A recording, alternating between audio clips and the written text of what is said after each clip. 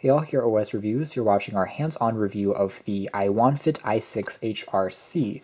The C stands for color, and this is the first color-based fitness tracker from this relatively new Chinese OEM. We've seen some of their past devices, and we came away feeling rather impressed with the ultra-budget price but decent performance that they were being offered at. The last one also had a touchscreen interface, which was slightly easier to use than just a small dot or button that you have to tap on usually on a tracker to cycle between different features. On here, it's a larger touchscreen panel that you can easily swipe through and reminds us of more expensive trackers on the market. This one sells for around $30 to $40, so not too expensive either. It does sync using Bluetooth, shows notifications such as text messages, SMS, as well as tweets and Facebook messages as they come along from your phone. And it also has a decent battery performance that's rated at around a week before you need to recharge it again. And you can find this directly on Amazon, I believe also in a number of different colors in the future.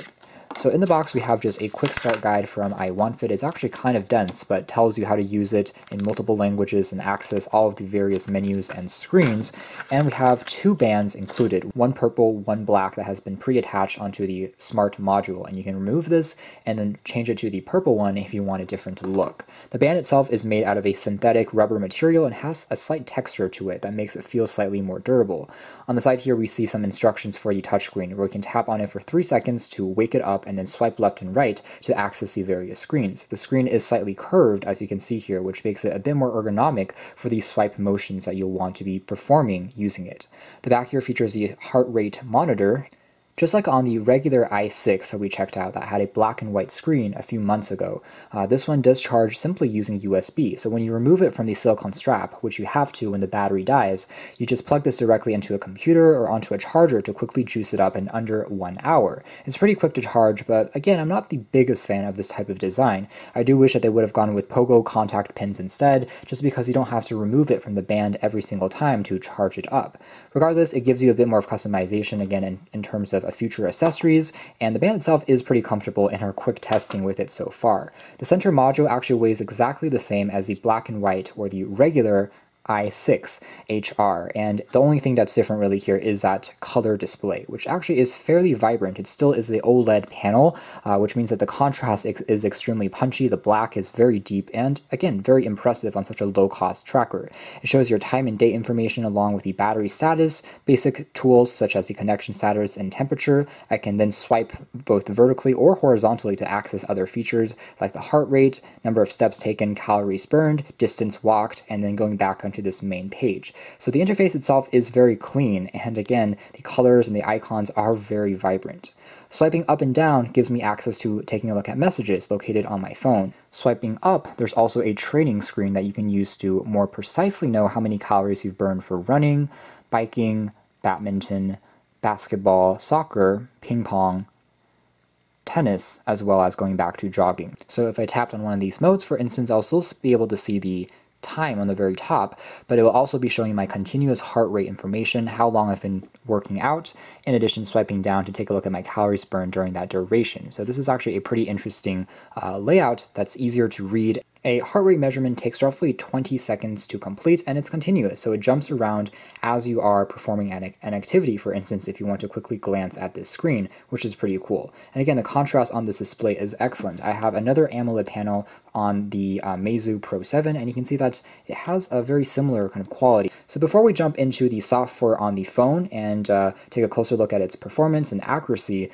here's a quick size comparison with a different tracker. First of all, in terms of wearing it, it actually remains fairly comfortable on my wrist. It's very lightweight because it is made entirely out of plastic. This is the Amazfit Bip, which is again a very low-cost watch, and I would say that overall the build quality is roughly the same. Again, both of these are made out of plastic. The Bip does have some more advanced features such as the ability to customize watch faces, as well as GPS built on in that this one lacks, but it's also half the price of Xiaomi's offering. Still, I would say that iWOWNfit is targeting other low-cost trackers on the market, notably ones designed by Xiaomi, such as the Band 2, among others, maybe produced by Garmin or Misfit, and in that sense, I think that they have a pretty good overall pricing strategy. The app, which is called iWOWNfit, is actually pretty popular in the Play Store, and it looks like it's been already downloaded over 100,000 times, so it seems like sales for this is actually pretty good.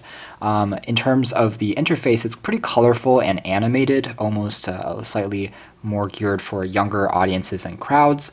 There is a Pro edition of the app that's geared for the i6 Pro only that works pretty well, and it has a reamped interface, but it doesn't work quite as well with the other bands like the HR version. From here, you can see that binding and connecting is pretty simple. It gives us our status on the top. So right now we're connected using Bluetooth. The battery is indicated. Time since our last syncing, and we can tap on this to sync it again. There's also a health index score that tells us how much we've moved and how much more we should move based on our performance so far. I can set a goal and then see if I can burn that many calories, walk this many steps, and as well as sleep this many hours per day.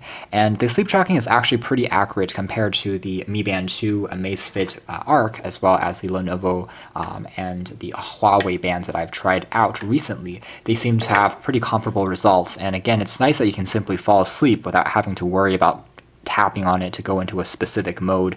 Very similar to the Misfit Flash in that it's simple and it works. It will track your light versus deep sleep and then tell you how many hours of sleep you've reached. You can also set alarms, and when the time is ready, it's simply going to vibrate to try and wake you up in the morning. Same thing with notifications. It can vibrate whenever you get a new text message or tweet, and you can program that. I can do a manual kind of recording of heart rate just by tapping on this, and it tells me kind of the zone that I'm in, as well as what's the preferable kind of zone is green versus red is too fast, things like that. It's going to record that down below. But it's a pretty simple app. There is no kind of intelligent AI assistant. There's no way of analyzing your data beyond what they give you. So you can tell if your goals are met, but it's not going to be comparing your data to anyone else and tell you ways to improve your lifestyle or to improve your fitness activities. So it's presents your information very well, but again, it's a very simple and straightforward and not as many extras as maybe something by Garmin, by Misfit, or a more expensive option on the market. A quick correction, there are watch faces that you can customize on this band, just like on the original iWOWNfit. You can go under settings and tap on this menu here, and this is one that we have right now, but I can swipe between the panels here to have access to different designs. So if I like this one, for instance, I can long hold, and this is what it looks like. Basically, it's visualizing my activity in this ring, so I have 17 steps right now, and this is my calories burned. I can set a daily goal, and once the goal is complete, the cycle will turn green all the way around. So that's our hands-on quick review of the iWOWNfit i6 HRC. Overall, I think it's a good budget fitness tracker, but it doesn't pose a significant upgrade over the original i6 HR, which, although has a monochrome screen, has essentially the same feature set built in with the same software, as well as customization for different watch faces that we saw already. That one is actually slightly less expensive as well, and I think for the general user, it's enough. Having the color screen is pretty elegant to look at, and it's fun, but as far as functionality is concerned, reading text, taking a look at numeric numbers, reading notifications, we can really do the same thing with a black and white display. But we are fans of the i6 HRC as well, considering it's a very budget-conscious fitness tracker that combines a touchscreen with a color OLED display, which is again pretty rare at this price point. So thanks for watching this video here at OS Reviews. This has been the iWOWNfit i6 HRC Budget Fitness Tracker.